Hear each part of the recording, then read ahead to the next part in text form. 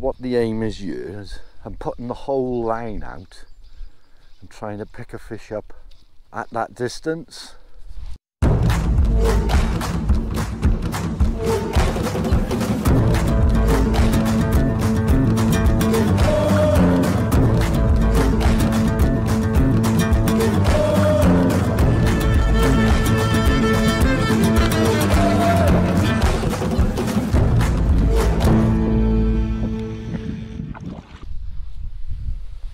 Just see what it feels like.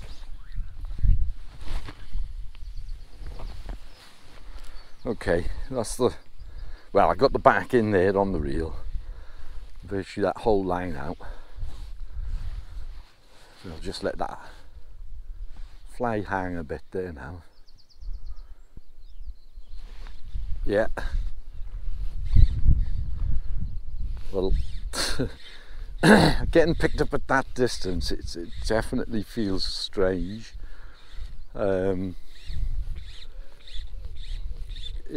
You just feel the weight more than anything. I think there's so much line between you and the fish. But that's good. At least I was able to get a decent hook hold with it.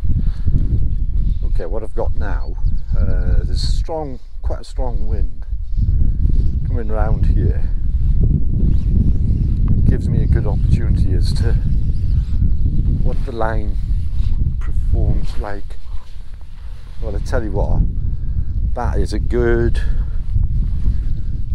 let's see, against that wind, I've got all the line here, I'll work it out now. 1, 2, there's a good 3 rod lengths short there. So it's a good 60-70 foot against that wind. Let's bring this in, try that again.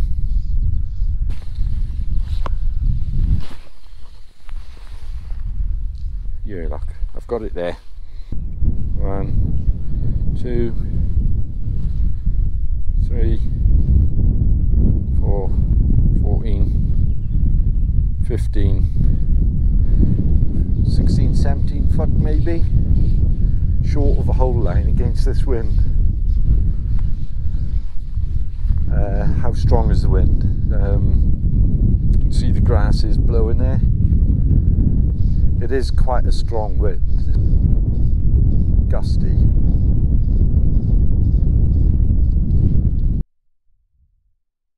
I purchased the Infinity Smooth from Scientific Anglers back in probably mid-September, and my first experience on the water was dreadful.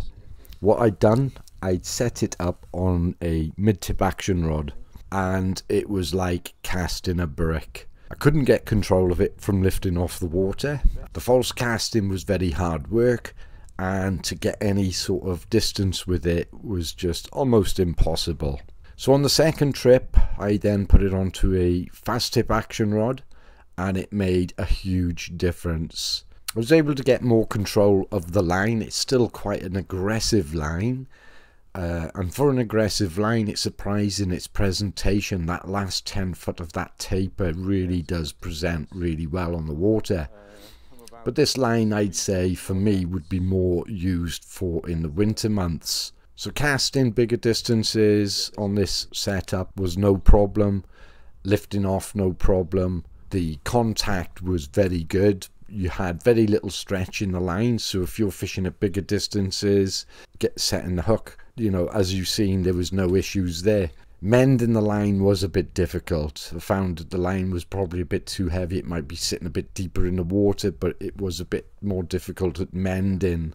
And as I say, it was more for the intention of winter line, and when it was casting into the wind, it was unbelievable. You could generate a lot of power through that line, and it would cut through that wind, and it was giving me really good distances against the wind.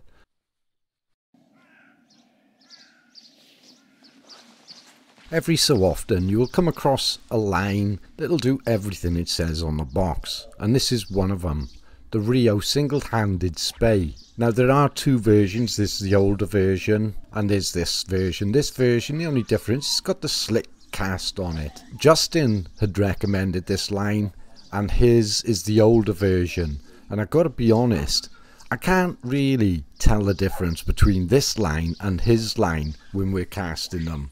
Now, I have noticed this line before, but because it says single-handed spare, I thought it was more specific for the river, and I can certainly see why it's set up more for the river. But it also works really well on the still waters. It loads the rod really quickly, and on the back cast you only need a short distance before it's shooting off into the lake, and it sits really well on the water.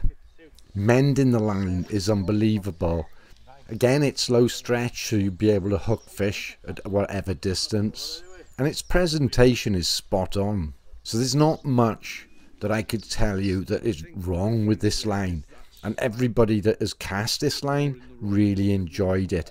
It's a real boost of confidence when you feel within one back cast and that line just wants to shoot out. So it looks like Rio have just come up with another really great line, but it does come at a price.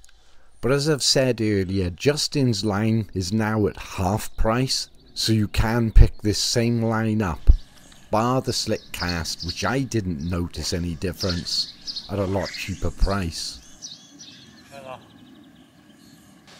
As soon as you pick the rod up. Oh yeah, it's like a telephone post, isn't it? Right, so like, Jesus, man. Isn't it? And it's whippy. Oh yeah. Jesus. That's more of a mid-tip, see? I'd say it's more of a through. Right.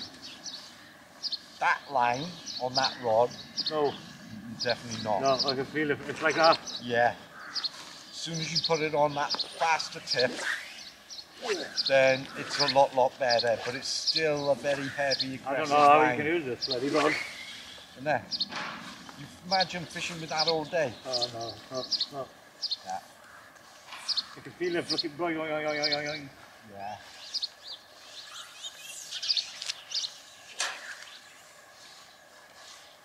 What happened just now, we've got all the rods going, and what we're doing, we're swapping around, casting it, leaving it out there, swapping over, and then as we're casting the next minute, fish come up, pick the line up. So we just missed one. It was sat out there. As we were swapping, the fish come up and picked the bloody fly up. So we just missed out on that one. It's like using a steel rod. Hey. Try this. You gotta try this. Find the difference. It's absolutely horrendous. If you can, but I'll not. What's not working? Okay, what we're definitely finding out is the rod setup, depending on what line you're using, is going to be a massive difference. This line here now that Justin's on now is the Infinity Smooth by Scientific Anglers, and it's a much heavier, more aggressive line. We've got that set up, more of a mid-tip action, and it's really hard work. When I first started using it, it felt like I was pulling a brick. Put it on a faster tip, it worked a lot better. But what we're finding is we're fishing a lot more now with the lighter rods, the 6 weights more often than not, and a 6 weight with today's technology built into it. A much better experience. But just to give you an idea, my experience up until more recent with lighter 5 and 6 weight rods, obviously they're a much older rod, and the difference now with today's technologies built into these more modern 5-6 weight rods is so much better. When I'm fishing now with these 6 or the 5 weights, I would never even consider going back to the 7s. And the performance, I've even fished with the 6 weights throughout the winter in some really, really harsh conditions with strong winds, and I've not had any problems. I'm finding that it's a lot more enjoyable. The whole experience of the cast in the feel of the rod, the weight of it, the whole package, and at the end of the day it's been a more enjoyable day due to the lighter rods. As soon as I pick the 7 weight up here now with the Scientific Angler's line on, as you feel it, and it is hard work compared to what one you putting it on now. I'm going to put it on the 6 weight 9'6". There we are. So another rod. Try it on this. This is with the Reed River line.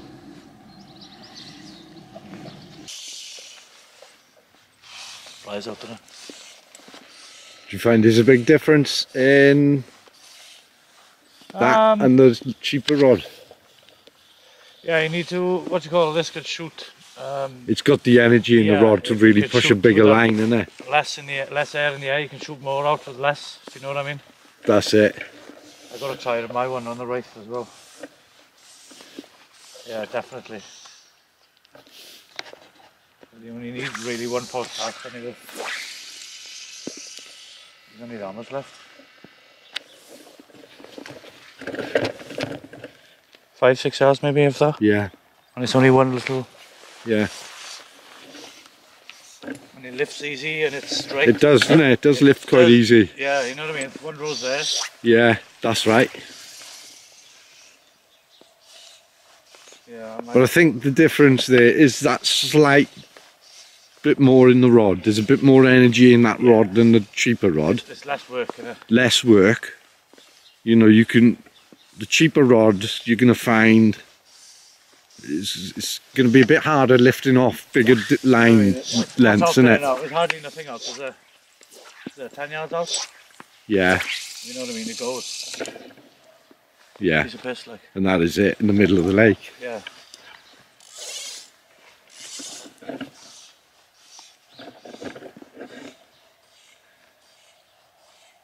Yeah, I might have to get one for my 5 weight, I think. Yeah.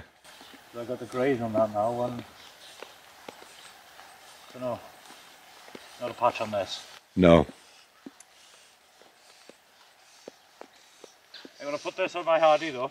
Yeah. Oh yeah, we'll try it on your Hardy. Yeah. We'll try it on the McCain's. We'll try it on all the rods. Yeah, definitely. Yeah. But I do like this. Yeah. Yeah, it just flies out. Yeah. That's it. When you've got conditions like that, that's a good time, isn't it? When you've got flat calm and there's hardly any recoiling on it. Nothing. And that line hasn't been stretched. There's nothing, just put it straight on the spool and away.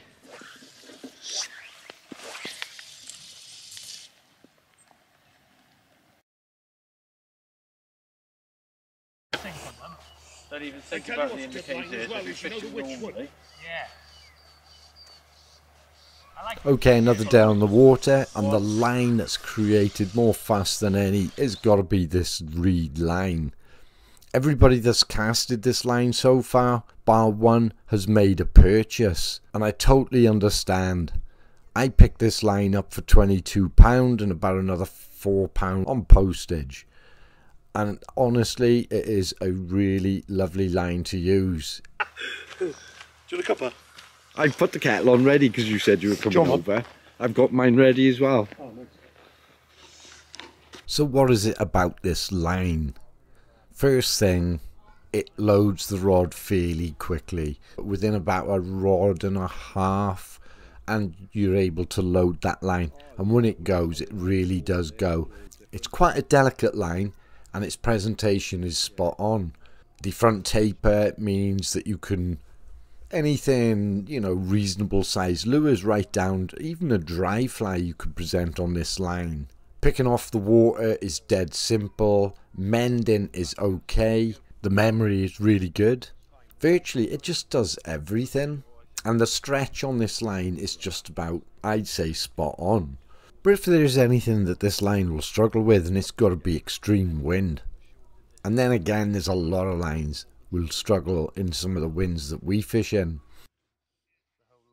Wanna give it a go? I've done plenty with it. Have you? Yeah. You're liking it? Like I said, the rod helps. There's more feel Yeah. in it. You can feel more when you do something wrong. You can feel it. You've done it wrong. Yeah. Whereas the other one, not so much. Well, when we were putting them on, as I say, putting them on the lower budget rods, it was working fine. But you definitely, when you start getting into the more mid-range rods, definitely an advantage. You know, it's like the boys are saying, you know, with the Snowbie lines and all the different lines that come onto the water. Everyone's happy with the lines, really. But it's finding a line like that at the money. Yeah, I mean, It's value for money, isn't it? Tell you what, I'm looking forward with this line. I'm going to use this line, obviously, quite a bit. And I'm looking forward to fishing this line on the buzzers. more. When you got that contact. Well, yeah, because you got no curls in it. No. You've got no. So you've got good contact. You've got a little bit of stretch in it. That's going to be help with those really aggressive hits. And this is It's on the going wrong to be hand. just. Yeah. What is Okay. this about? Yeah. Yeah. I still haven't got into the knack. I got a mix now. Do you only get slow fish? Yeah. Yeah. No, I got that one and a couple of the reels are still on the right hand line. I got a couple now that I've set up on the left. And I don't know, it just doesn't make any difference to me. I'm used to them both now. I was going to set them all up on the left, but I'm so used to on the right. Which one do you prefer using? The lines. Yeah. Well, You must be getting lined out. Yeah, I got too many now. Yeah. Yeah. It's easier for me to tell you what the shit lines are than it is to tell you the good What about the one lines. that broke? Now, if I was comparing this to the Rio single spay cast, it presents really well on the water, and you're casting that, and it casts easily. And if you're casting in a headwind with the Rio, not a problem. This is a bit more delicate, and in a stronger headwind, you're going to struggle a bit more. And also the Rio, perfect for a river, and that's why I probably set up more for the river. It's because it mends so easy. So if you've got the Rio and you go to mend it, it mends so easy. Whereas this won't mend quite like the Rio. But do you end up buying a Rio just so that you can get that bit better mend? It's a lot of money. Is it 4 times as good? No. That's what it comes down to, isn't it? It's down to that, but it's also what you're looking at then. It's line specific, isn't it? Well, You're wanting it for a specific reason. So if I was fishing on a river and it was this or the Rio, I'd probably say, okay, I'll spend the extra and get the Rio. But it's amazing how somebody can produce this line at this money, and we don't know how long it's going to last though. But if this lasted me 12 months for the amount of fishing I do, I'm going to be happy with that. Yeah, because that'll last a normal person 4 years, 5 years then. Yeah, it'll last you Yeah. 6. 10 years. Yeah. Didn't ever wear it out. Aaron, have a go on the line and all you. I've had a go. Have another go. Did you? Only a quick Yeah. go. Without you looking. Oh, what did you think of it? Crap, wasn't it? Huh? It was like 2 false casts and it was out. Yeah. So would you rate the line? It's all Yeah. right. Did you check its memory and everything? Yeah, it's lying straight. It forgot you the second time round, didn't it? It's memory. It's like Shaun's, no memory. Yeah. Okay, the first thing I would like to do is to thank BC. So thanks, mate. That was a really good recommend. Now, BC recommended the reed line to me. What I'd like to say is if there's any of you out there that come across anything like this reed line that BC had found and is good value for money, and you believe that it will benefit everybody else out there, this is a good way to pass the information on. You contact or leave a comment with us and we will then review this product, and then we will give an honest review. Now, the first thing I did once BC had told me about the reed line is I contact the company, find out a bit more about the line, and then they'll offer normally sometimes a line if you're going to do a review on it.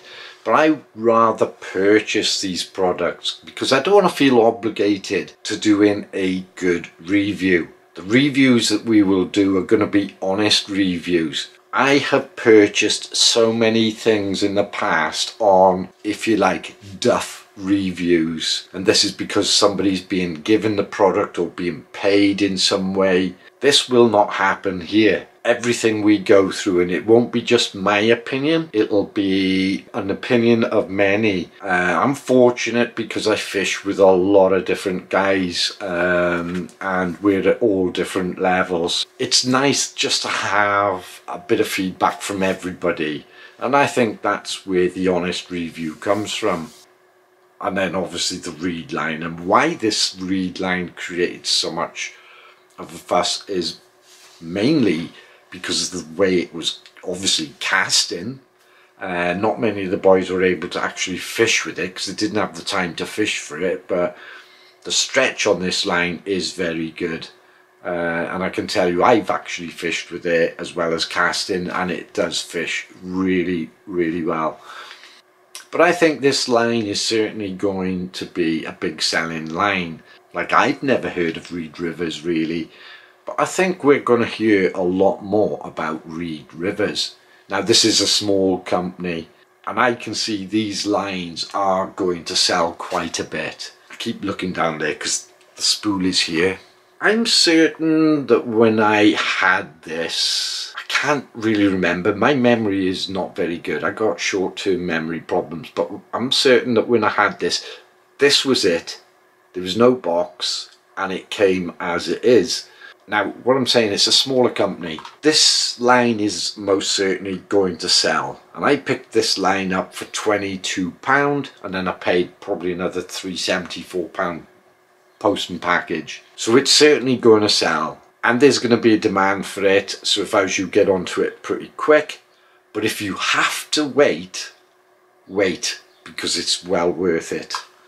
But the loops are what they call an exposed loop, not a welded loop. Now, the reason why they're doing this is I have out of all the lines I've got on 2 occasions, have had the welded loop. Now, where the line comes back up on itself and it's welded to it, that has started peeling away. Every now and again a line gets stuck in there, and it's just a nightmare. But this exposed loop, to me, it makes sense. It's quite clever. But what I do see a lot of people is they're bringing their tippet material through the welded loop, and obviously once you got that, that's actually cutting through into your line. And once you cut through that line, it's a small amount, but that does allow moisture in, and over time you're going to find that's going to start sinking. My leader avoids all of that anyway, but if you don't want to use a leader and you want to tip it straight off of that, I would make a loop-to-loop braid, similar to the loop that goes onto your normal fly line and we put it over. But if you have a loop-to-loop, and it's simple to make, loop to loop, you can then, and then you're tying your tippet then onto the braid, not so much onto your actual fly line, so you can keep your fly line good. But I think I've covered everything. Justin found this tippet material, and so far it's been pretty damn good, and it's if it works out for us, it'll be great, because then what I'll do is tell you about this tippet material. And what makes this tippet material so good is everything really, but its price, it's about £7 or £8 for a 100-metre spool, and it's good stuff. It's low diameter, it's high abrasion, good knot strength. But that'll be on a later video. We've also got a video, myself and a few of the boys, we went off on a 5-day fishing trip, so hopefully that'll be coming up soon. But if you do end up purchasing this reed line, I hope you enjoy it. To be honest, I know you're going to enjoy it. So if you enjoyed the video, please subscribe, give us a thumbs up, send us a comment. So until next video, take care.